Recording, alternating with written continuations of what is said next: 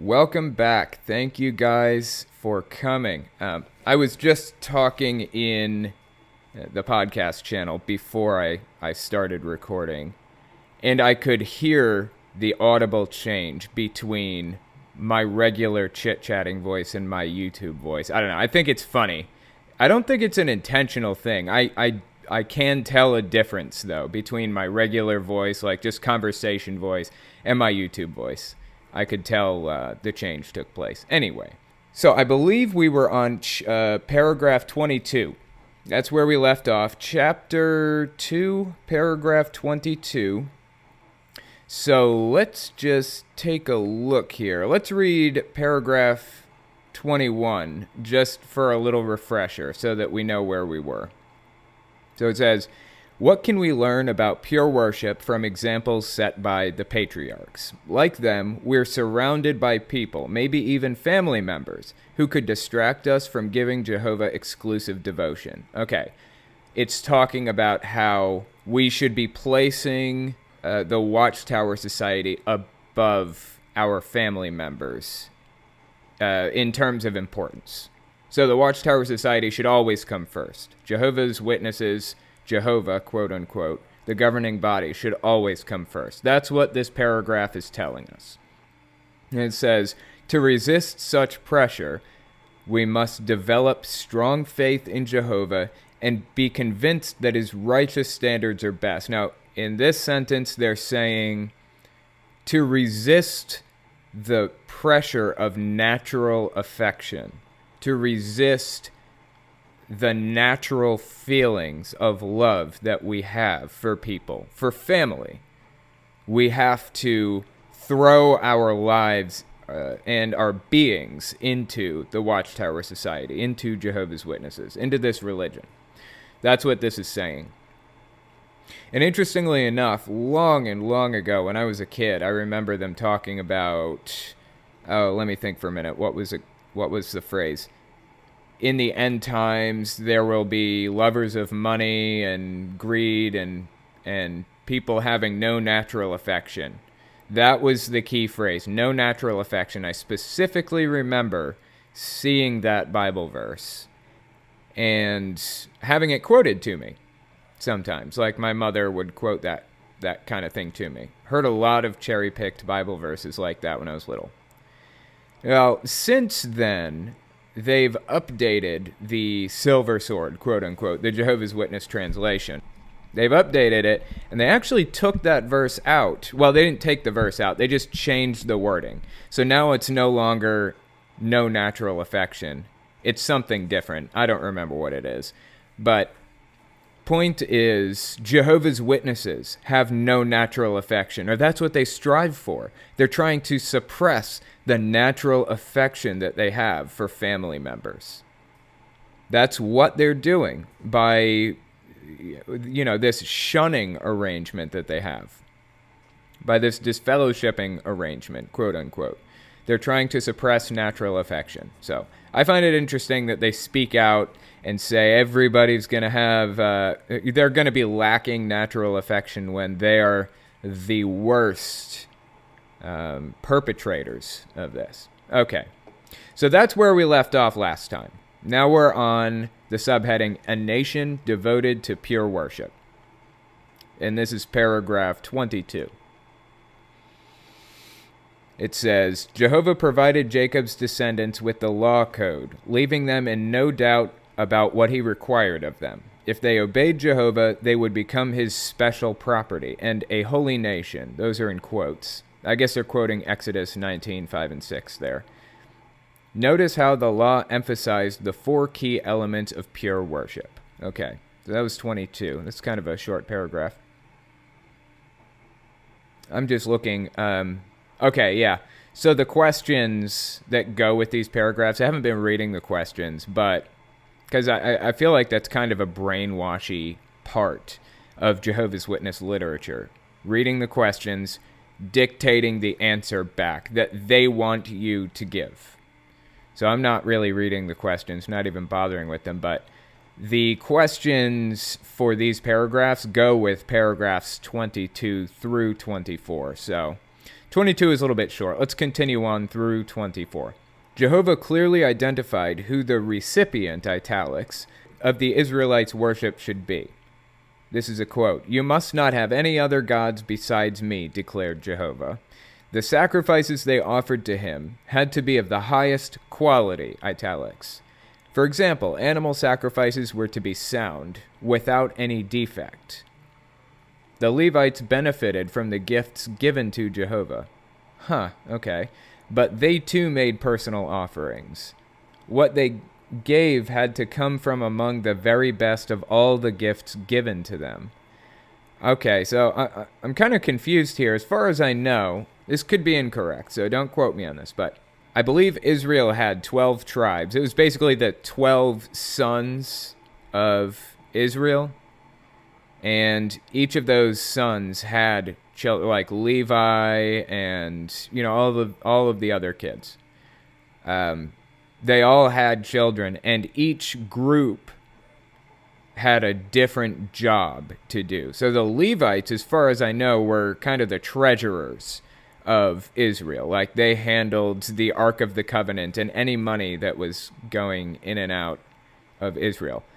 Like I said, that could be incorrect, but I'm pretty sure that's how it worked. So what? It's saying here, the Levites benefited from the gifts given to Jehovah, but they too made personal offerings. I guess that people were giving their sacrifices and their money to the Levites as a sacrifice to Jehovah or something. I guess that's what they're talking about here. Well, let's continue reading. We'll see if it expands on it a little bit. Regarding the manner, italics, in which they worshipped, the Israelites were given specific direction about what, where, and how sacrifices should be made to Jehovah. In total, they were given more than 600 laws to govern their behavior, and they were told, "Be careful to do just as Jehovah your God has commanded you. You must not turn to the right or to the left." Okay, so I guess here it's saying, yeah, so it says, in total they were given more than 600 laws to govern their behavior. Right. So I believe what they're talking about here is the 613 commandments. The first 10 aren't really separated from the other 603 in any way, just that they're the first 10. It starts listing them in the Bible, starts listing the 10 commandments, and it moves on to the other 603. And it's things like, you can't put two seeds in the same hole, like literal seeds in the same literal hole when you're farming. You can't wear cotton and linen blends, aka polyester, I believe is made as a cotton and linen blend. You can't eat shellfish. This is the part where they talked about gay or homosexuality being an abomination and all of this other stuff, right? So here's my question. Supposedly, Jesus coming back pretty much unraveled those Old Testament laws. We no longer have to do animal sacrifices because Jesus came back and died in our place. So now we don't have to continue killing animals to make up for our sins. We don't have to live by those old laws anymore. We can eat pork now. I believe that's one of the 613 commandments. We can now eat shellfish. We can now wear cotton and linen blends. The old 613 laws that were listed in the Old Testament have now been undone because Jesus came and died for us. I believe that's how it works. Now, there are some people who believe that the old laws have not been undone. They're called Messianic Jews, and they believe that Jesus coming back didn't undo those Old Testament laws. We still have to live by them. But they still believe that Jesus did come back and die for our sins. So they basically live in a Jewish way, a Jewish life, Jewish culture, Jewish laws and rules, but they do believe that Jesus came back, died for us, and was the Messiah, and all of that. So as far as I can tell, if you believe that Jesus came back and died for our sins, and you're not this small sect Messianic Jews, then you don't live by the 613 commandments anymore, right? You don't live by the 10 commandments anymore. Jesus replaced those laws with 2 new ones, which are love your neighbor as yourself and love God with your whole heart, soul, mind, body, strength, whatever else. Now, that could be a completely incorrect assessment, so don't quote me on that, but I've been dealing with religion for a long time, so I don't think it's far off base if it is. Anyway. Okay, so let's continue reading here.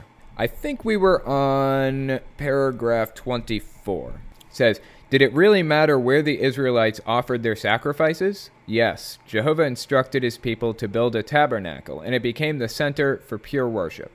At that time, if the Israelites wanted their offerings to be approved by God, they had to bring them to the tabernacle. What mattered more, however, was an Israelite's motive, italics. By the way, this is paragraph 25 now. What mattered more, however, was an Israelite's motive for offering his gift. He had to be motivated by heartfelt love for Jehovah and for his standards. Read Deuteronomy 6, 4-6. When the Israelites merely went through the motions associated with pure worship, Jehovah rejected their sacrifices. Through the prophet Isaiah, Jehovah revealed that he's not deceived by an empty show of devotion, saying, this people, ... ellipsis, honor me with their lips, but their heart is far removed from me. Every time they put an ellipsis in there, I'm interested to see what they cut out. Because that basically means they cut something out. That's what that means. I actually got on Amazon a while back and bought some old school Jehovah's Witness books. Like, I bought the old Revelation book from the 1980s, 1990s. I bought the old, what was it called? It was called How Did Life Get Here by Creation or Evolution or something like that. Yeah, I bought that book too, and they misquote people so much in that blue book. It is an obnoxious amount. Richard Dawkins being one of the people they misquoted. And they misquote them by putting ellipses in, like they do here in this book. They put ellipses in to cut out the relevant part of the quote. So let me just look this up. It says, this people, ellipsis, honor me with their lips, but their heart is far removed from me. Let's see if this holds true to what the Bible is trying to communicate. Let's just look it up here. It says, this is Isaiah 29:13. The Lord says, these people come near to me with their mouth and honor me with their lips, but their hearts are far from me. Their worship of me is based on merely human rules they have been taught. Okay, so back to the Jehovah's Witnesses quote. This people, ellipsis, honor me with their lips, but their heart is far removed from me. Okay, I guess that's a fair quote. Although I really think they should just put the whole thing in. Just no more ellipses. We can't trust ellipses. We should just cut those out completely. Just put the whole thing in. I don't care if it's hard to make sense of with the whole quote. I feel like quoting in its entirety is very important sometimes, especially when you have a credibility problem, like Jehovah's Witnesses do. Okay, so here's the next subheading, Worship at the Temple. This is paragraph 26. Centuries after Israel settled in the Promised Land, King Solomon built a center for pure worship that was far grander than the tabernacle. At first, Jehovah was the only recipient, italics, of the sacrifices offered at this temple. Solomon and his subjects offered vast quantities of sacrifices of high quality, italics, in the manner outlined in God's law. So they're still highlighting those 4 words, quality, manner. What were the 4? I don't remember them now. Let me just scroll up a little bit here, see if I can find them. Yeah, recipient, quality, manner, and motive. Those were the 4 words that they were kind of highlighting as extra important. So, anyway, back to the paragraph. It says, at first, Jehovah was the only recipient of the sacrifices offered at this temple. Solomon and his subjects offered vast quantities of sacrifices of high quality in the manner outlined in God's law. However, the cost of the building and the number of sacrifices were not what made worship at the temple acceptable to Jehovah. What mattered was the motive of those offering the gifts, motive in italics. Solomon emphasized that point at the dedication of the temple. He said, "Let your heart be complete with Jehovah our God by walking in his regulations and by keeping his commandments as on this day." Okay. One thing I want to make note of, in the last episode, I was talking a lot about how I cringe at the name Jehovah. It's like such a cringy name, right? Jehovah's Witnesses who listen to that would be like, see, I told you! The name Jehovah makes demons shudder. And Telltale over here is shuddering. That means he's possessed by a demon. I guarantee you that is what Jehovah's Witnesses would think if they saw that podcast and heard me talking about it. I do want to make note that if Satan is real and if I am his agent, he has given me fame and fortune, I guess you could say. Well, not so much fortune, but fame at the very least. So, thanks, Satan. I appreciate that. That's pretty awesome. I don't really buy that he's a real being in the first place, but aside from that, here's the thing. I've talked to other ex-Jehovah's Witnesses about it too. And they seem to have an issue with the name Jehovah too. It's because I've noticed a lot of the time when we come out of this religion, this cult, we start to realize all of the bullshit that they just piled on to us over years and years, and how Jehovah isn't really God's name. It isn't even close to God's name. It's nowhere to be found in the Bible. And the fact that we've been using this pretend made-up name around people for so many years, to me, it's an embarrassment. I'm embarrassed that I used that name unironically in everyday life, in real sentences that I said to people, when it's factually incorrect. And now I have to face those people and accept the fact that they know that I know that I was spouting bullshit for years and just bought the whole thing hook, line, and sinker, just lapping it all up. It's embarrassing and depressing that I believed such garbage for so long. And I'm sure a lot of people feel the same way.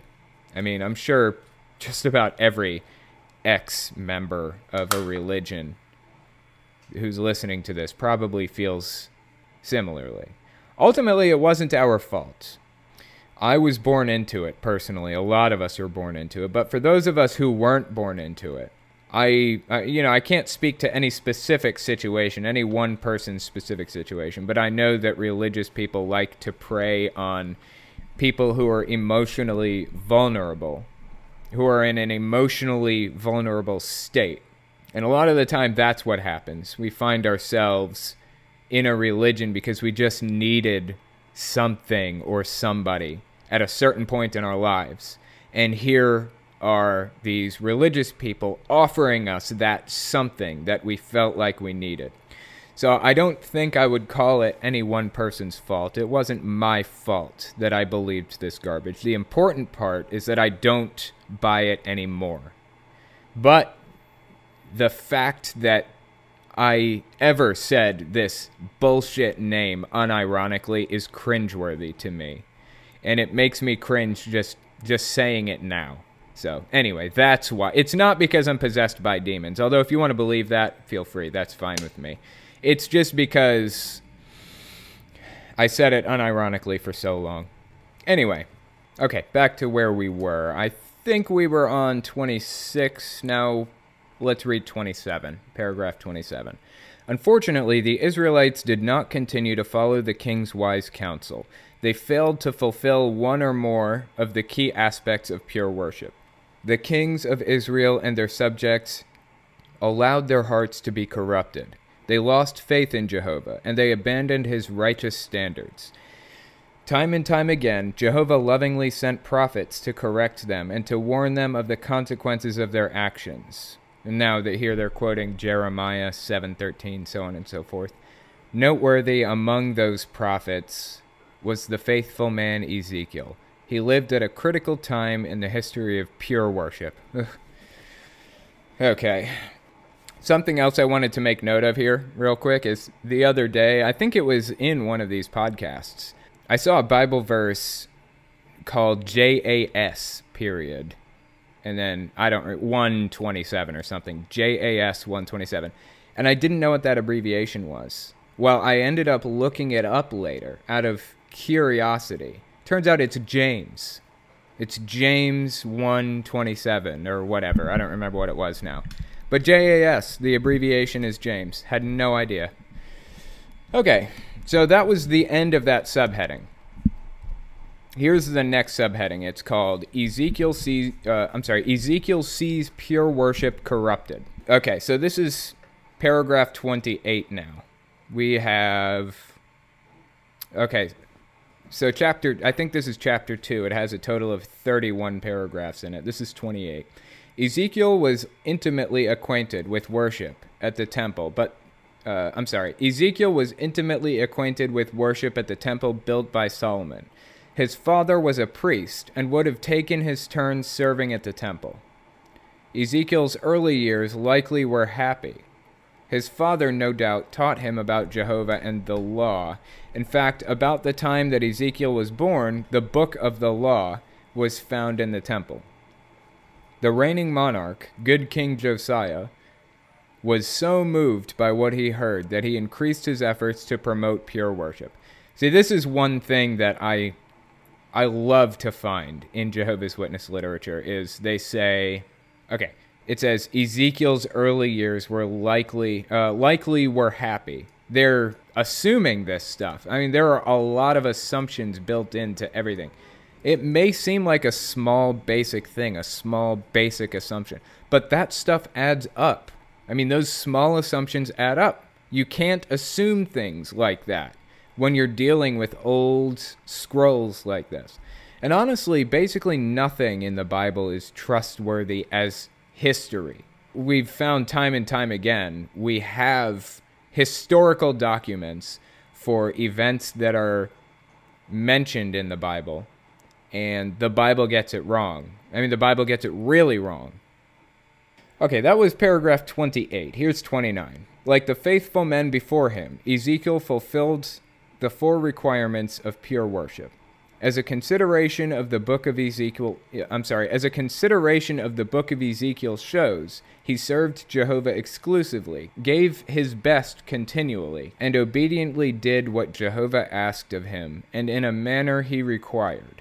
Ezekiel did all of this because he was motivated by heartfelt faith. The same could not be said of the majority of his contemporaries. Ezekiel had grown up listening to the prophecies of Jeremiah, who began his work in 647 BCE. Notice they use BCE. Stands for before Common Era. We'll get back to that in a second. Ezekiel had grown up listening to the prophecies of Jeremiah, who began his work in 647 BCE, and who zealously warned of Jehovah's coming judgment. Yeah, they use BCE. So, as far as I know, I have to preface everything I say with that. I'm not sitting here doing the research. I'm just reading this book and talking about what's right off the top of my head. This is actually the first time I'm reading this book, too. So don't quote me on anything that I say, that's intended to be factual or not. You should really look it up if I'm giving a factual quote here, especially on the podcast. But BCE, I believe that stands for Before Common Era, and then CE stands for Common Era. AD stands for Anno Domini, which means, I believe, the year of our Lord. And then BC means before Christ. So the more scholarly, professional, secular notation is BCE and CE, before Common Era and Common Era. That's what you'll find usually in research papers. But if it's a religious text, it's almost always BC or AD. So anyway, I just find it interesting that they're listing it as BCE here. I guess this is just one of the ways they want to separate themselves from the world's notations. They don't want to be part of the worldly system that uses BC, before Christ. Okay, so that was 29. Here's 30. Ezekiel's inspired writings reveal how far God's people had strayed from serving him. When Jehovah began to discipline Judah, Ezekiel was among those taken captive to Babylon. Although taken prisoner, Ezekiel was not being punished. Jehovah had work for him to do among his exiled people. The stunning visions and prophecies recorded by Ezekiel outline how pure worship would be restored in Jerusalem. But they also do much more. They give insight into how pure worship will eventually be completely restored for all who love Jehovah. Interesting. Okay. Yeah, they said at the beginning of this one, read Ezekiel 8:6. So I think that was referencing Ezekiel 8:6. Like I said, though, I'm not going to read the Bible verses. It's a little bit time-consuming. I guess we could probably read them on our own if we want to. I may read a couple here and there. Okay, that was 30. This is 31.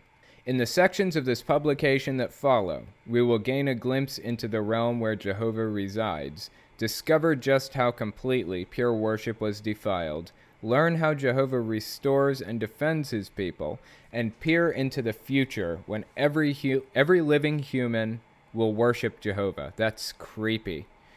In the following chapter, we'll consider the first vision Ezekiel recorded. It impresses on our imagination a picture of Jehovah and the heavenly part of his organization, emphasizing why he alone is worthy of exclusive pure worship. Worthy of exclusive pure worship? Really, worthy of it? So, my daughter Kylie, she would not exist if it weren't for me. For lack of a better term, produced this child, right? Her mother certainly produced this child. She is a product of our time and work. I do not demand worship from her. I would never demand worship from her. Why does God feel entitled to our worship and our love? Entitled to it, no matter what. He deserves it. He alone deserves it. Nobody else deserves the exclusive, pure love and worship. Put this in context. Think about this, really. Think about what you would think of me if I said that about Kylie. If I expected that from her. You would think I was a monster. Honestly. And that's some messed up shit right there. And we've heard this so much throughout our lives, on and on, that it sounds normal to us. There's nothing normal about that. There's nothing okay about that mindset. We need to reanalyze everything that we were taught when we were religious. That's what I had to do when I left. Reassess everything. Every phrase, every cliche you ever heard, reassess it and think to yourself, is that right? Is that honestly how we should view the world? Is that a healthy way to view things? More often than not, I find it's really not a healthy way to view things. The cliches that I picked up in religion. Anyway, okay, so that was paragraph 31. And it was kind of summarizing what we're going to be talking about in the following the following chapters. God, I keep mixing those two things up. So this is the bottom of the page. This is page 24. It says, your place in pure worship. 1. Why did Jehovah reject worship from Cain, but accept it from Abel? 2.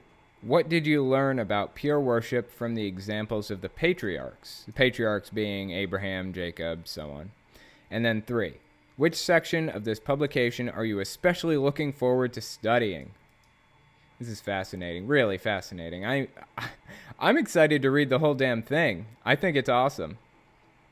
It's just freaking nuts. Okay, so for those of you who are not watching this on YouTube, for those of you who are watching this on iTunes or SoundCloud or something, they have a lot of pictures on this bit. So at some point, you should probably make your way to the YouTube channel, the YouTube video, and just kind of glance at the pictures and stuff, because it's pretty interesting. The artwork is superb, as always. Jehovah's Witnesses artwork is really, really fascinating to look at. They also have like a lot of charts and graphs and things like that. So let's just take a look at this. On page 25, there's a section that says Understanding Ezekiel's Prophecies. And there are 3 pictures, and each one has a label. There's a picture for visions, one for illustrations, and one for enactments. So the first picture, visions, is what appears to be a man holding rope, standing in the wind, holding rope and a staff. Visions. I'm not really sure what that means. Maybe we'll get clarity on that.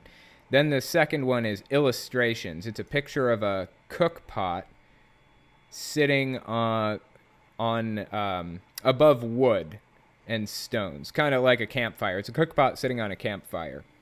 And then there's enactments, and it's a guy praying. So here's what this section says. Definition: what is prophecy?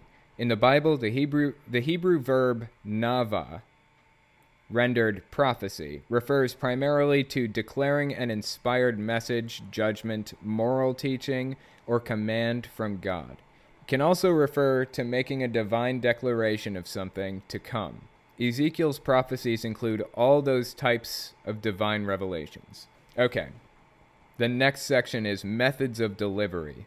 It says, the book of Ezekiel contains visions, illustrations, parables, and enactments of prophetic messages. And then it says fulfillments. Prophecies related by Ezekiel sometimes have more than one fulfillment. For example, the prophecies of restoration had a limited fulfillment when God's people returned to the Promised Land. But as discussed in Chapter 9 of this publication, many of those restoration prophecies have a fulfillment today and will again be fulfilled in the future. In the past, we have viewed a number of elements in Ezekiel's prophecies as the basis for a type-antitype fulfillment. I knew they were going to come back to that type-antitype thing. This publication, however, refrains from describing any person, object, place, or event as a prophetic type that has a modern antitype unless there's a clear basis in Scripture for doing so. Okay, so here they're saying... so they're defending their choice to apply this whole type-antitype thing. I'll talk about that again in a second. Rather, it will point to the greater fulfillment of many of Ezekiel's prophecies. It will also examine the lessons we can learn from Ezekiel's message, as well as from the people, places, and events mentioned by him. Okay, so this type-antitype thing. I talked about this in one of my videos, like on my main channel, on the Telltale channel. I guess types are events or people or things, and then antitypes are the shadows or the reflections of those things. I may have it reversed now. So you've got animal sacrifices, right? That is a type, I guess. And then you've got Jesus coming and dying for everybody. That's the antitype. So the animals' sacrifices was a reflection of what was to come. It was a shadow of what was to come, which was, a human sacrifice. So anyway, it's kind of like that. So what they're saying here is they're taking a lot of the ideas and quote-unquote prophecies and, all of the other stuff in this book of Ezekiel, and they're scaling it up to apply to today. They're saying the things that happened in Ezekiel are a reflection of what's going to happen today or in Armageddon or whatever. it's kind of complete bullshit. And it's their way, it's just a weird way of interpreting the Bible. It's a way of them putting themselves in a prophet's position where they can say, we can interpret the Bible and tell you what it says. You can't do this on your own. You need us. So, anyway, that's kind of what they're getting at with this whole type, anti-type thing here. Really interesting they mentioned that. I thought for sure they were going to. Okay, so this is part 2b, page 26. It says, Ezekiel, his life and times. Ezekiel means God strengthens. While the prophecies he relates contain many warnings, the overall message is in harmony with the meaning of his name and strengthens the faith of those who want to give God pure worship. Then we've got contemporary prophets listed here. Jeremiah, from a priestly family, served mostly in Jerusalem, 647 to 580 BCE. BCE again, notice. Kind of interesting. And then we've got Huldah, Huldah. It's a female. Served when the book of the law was discovered in the temple, about 642 BCE. Huh. I don't know that one, Huldah. I don't remember hearing about that prophet. But it says contemporary prophets, which means all of these people were alive, supposedly, around the time Ezekiel was alive. I don't really buy it, but whatever. Then we've got Daniel. Part of the royal tribe of Judah was taken to Babylon in 617 BCE. Okay, Judah was one of the 12 sons of Israel, I believe. Once again, one of the 12 tribes. And apparently it was the royal tribe. I'm not 100% sure what the royal tribe did or what that means exactly, but evidently Daniel was descended from that line. Then we've got Habakkuk. Likely served in Judah early in... I gotta pronounce this right. Jehoiakim's reign. Likely served in Judah early in Jehoiakim's reign. I know I got that wrong, but still, I gave it my honest best try. Okay, then we got Obadiah. Prophesied against Edom, likely at the time of Jerusalem's destruction. So, something I want to make note of here is the fact that we're going through this book and it's talking about the Bible a lot, right? And I'm just kind of accepting this stuff. They said Jeremiah served mostly in Jerusalem, 647 to 580 BCE. I just accepted that because, as far as I'm concerned, it's just a story. There's no literal truth to this whatsoever, as far as I'm concerned. It's possible that maybe that's real. I don't know. But an added layer to this is the fact that it's coming from Jehovah's Witnesses, and I pretty much don't trust anything they say. I am skeptical of everything that comes out of their literature. Everything. So by default, I'm kind of assuming that this is incorrect, that it's just a story. It may or may not have any truth value to it. I don't know. I'm going to assume it doesn't. And I figure that we should all probably come from that direction, assuming that there's no truth value in what they're saying in this book. Okay, so right below those 6 people listed, Jeremiah, Huldah, Daniel, Habakkuk, and Obadiah. I'm using my Jehovah's Witnesses pronunciation of their names. The pronunciations I learned when I was growing up. They may not be correct. Under those people, it says, when did they prophesy? All dates BCE. And it kind of shows a little chart here of the 6 prophets showing that they kind of overlapped. So Ezekiel was like 610 to 590 roughly, give or take. Jeremiah, Obadiah, and Daniel all overlapped with Ezekiel. And then we've got Huldah and Habakkuk. They did not overlap with Daniel. They were a little bit before they didn't overlap with Ezekiel. They were a little bit before Ezekiel, but they were still contemporary with Jeremiah. So anyway, I guess they're just kind of talking about, when they were active in according to the Bible. Then we got this nice big old chart, and then we got a bunch of pictures to look at. Man, these pictures, I'm telling you. Okay, this is the last page. So the chart says Key events surrounding Ezekiel's lifetime. All dates BCE. It says 643 born. I guess born means Ezekiel was born. Yeah.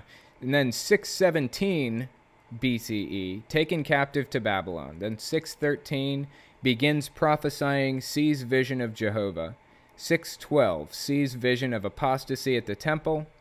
611, so you remember we're counting towards 0 now, so this is increasing in years, actually. So 613 is a year after 614. So 612 sees vision of apostasy at the temple. 611 begins to denounce Jerusalem.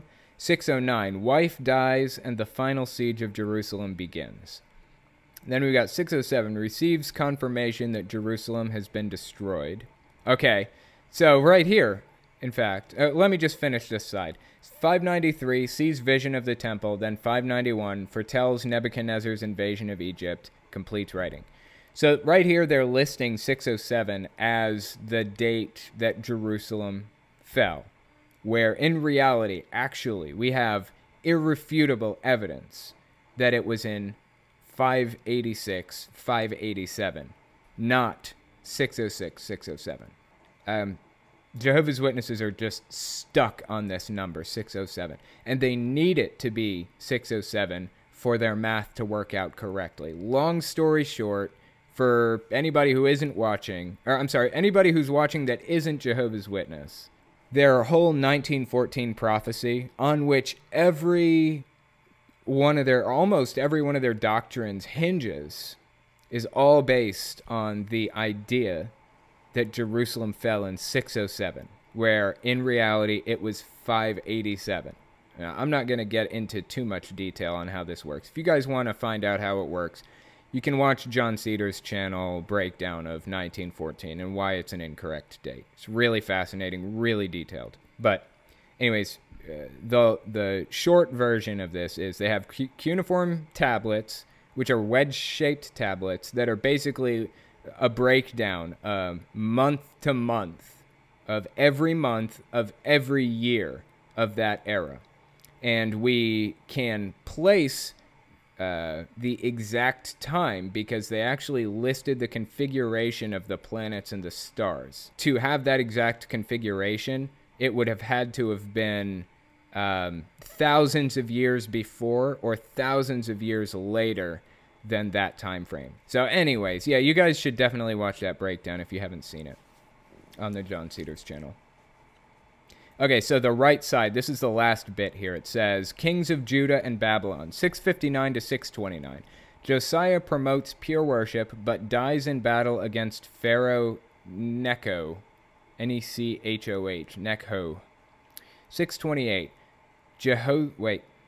Jehoahaz rules badly for 3 months and is captured by Pharaoh Necho.